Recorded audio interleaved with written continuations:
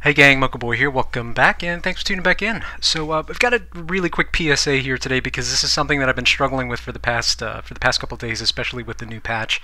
There have been problems interface-wise with the keyboard, and specifically in the chat area. So I was playing around with some of my settings, and I thought I'd share the fix that I had for this. So this is what happens when you go to hit the chat button.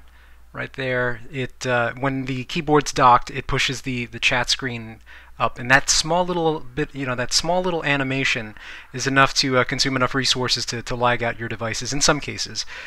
So what you do is, in order to fix this, what you do is go ahead and hit your keyboard. Down in the bottom right-hand corner, you see the keyboard hide icon. Just press and hold, and you'll see that option right there, and choose Undock. And then that'll leave that there. So next time you come in to chat, no animation effect. It just automatically shoots to the top. Now there are a couple of other options that you can do, that you can change to just to fix up some of the issues there. And one of the first things that I had to shut off because it was driving me absolutely bonkers was let's see, let's take a look here. So keyboard. So I'm in settings, general, keyboard, turn off auto capitalization, auto correction. That's a big one there.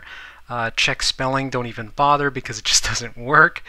And then, as far as the rest of the options, it's completely up to you. But split keyboard, obviously leave that there. Predictive, that could work, and in some cases it does work. In my case, I just, the fewer resources the operating system has to consume, I think the better it is. And I'm talking specifically on iPad 2s.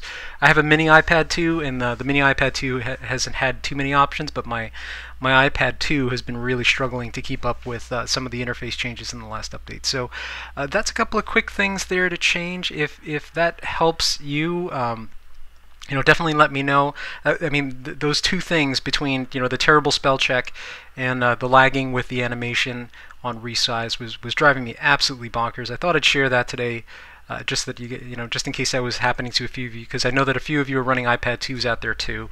For the rest of you kids who've been keeping up with Apple's upgrade cycle, probably not a big issue. But yeah, again, just a quick one. Hope you thought that was helpful, and stay tuned for more.